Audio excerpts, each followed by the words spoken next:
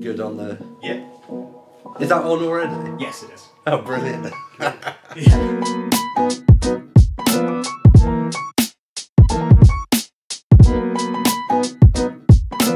Hello, I am William Cox. I'm the head of mobile publishing here at Kwalee. I've been here for around about a year and a half now, heading up lots of fun, interesting projects from our development partners.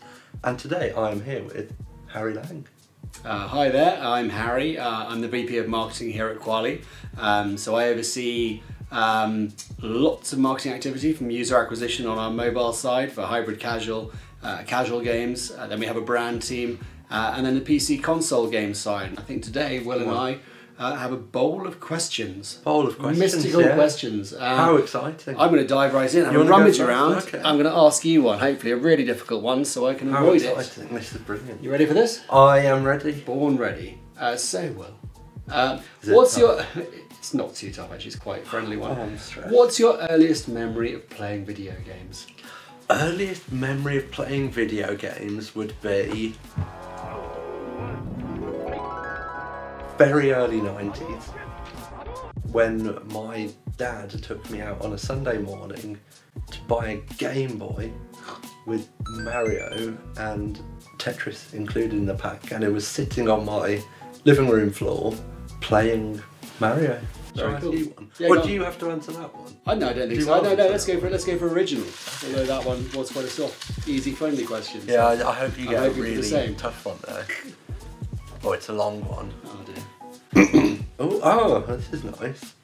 What is the best piece of advice you've ever received? My first boss said to me, and I nicked it for the title of something I wrote a while back. He said, if you can see a bandwagon, you've probably missed it. And that stood with me. I really liked the fact that even in my early career, when I sort of leapt around like a headless chicken, I like the idea that actually a lot of these things, they've already been spotted, then it's not necessarily original or worth leaping after. So that is good advice, actually. Yeah, right. That was a good one. Let's try and find you a complicated, tricky one. I'm looking forward to this now. And there's another one. This is a good one, actually. What's the best video game movie adaptation you've seen and why? Oh, and why? I think the first Sonic the Hedgehog movie is the best movie adaptation from a video game. And I think the reason for that is that they managed to stay very true to the character and what you would expect of him. Everything flowed properly, it had great music, the characters were cool. I actually genuinely enjoyed it. I do have a soft spot for that 90s Mario movie though. Really? I've always quite liked that. But I was a kid when it came out, right? I didn't know any better. And you see something that's rubbish when you're a kid. Yeah. If it has an impact on you, you still love it as an adult. Yeah. So like Mortal Kombat with Kylie in it.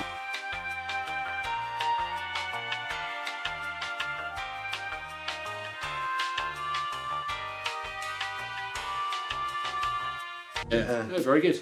Okay, another tricky one for you. Well, not tricky, but... Oh, if you could have any animal as a pet, real or fantasy, what would it be? Well, I'm obviously going to lean into fantasy here because that just sounds an awful lot more fun. I'm definitely going to go for Daenerys' dragon off Game of Thrones. Oh, okay. Because A, never have to fly EasyJet again because you just fly everywhere.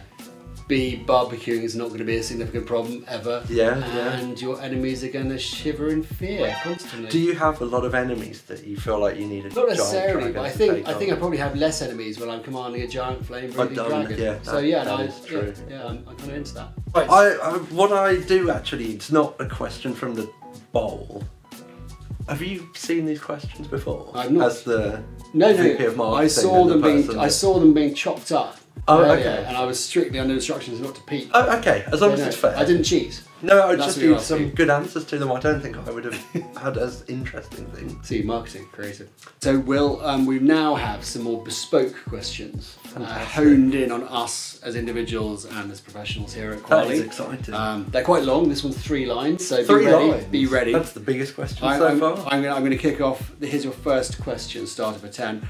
What do you think are some of the best practices for creating engaging and interactive mobile content for the players? Ooh. That's really putting me on the spot now.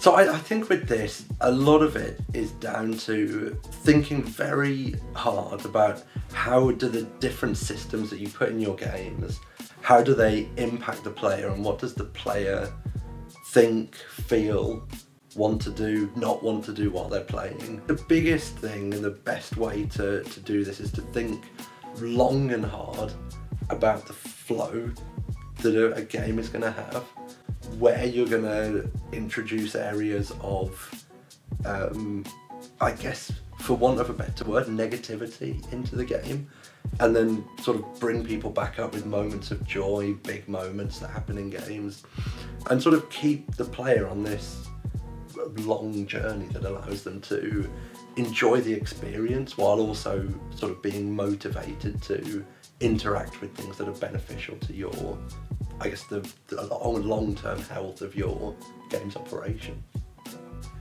Harry, your first question. It's a tough act to follow now, gosh.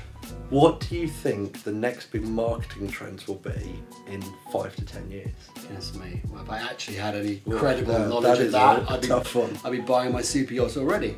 I think it's funny, with these sort of marketing trend things, there's very rarely brand new from outer space. You know, recently we've had AI via ChatGPT, you know, the various other tools that have come in. Everyone's gone crazy. We've all been testing it here at Kwalee. We've used them a lot. We've embraced them. Our new overlords, the robotic masters. If you look at what happened with video game content and video games now overtaking movies in revenue, now you've got video game conversion to movies.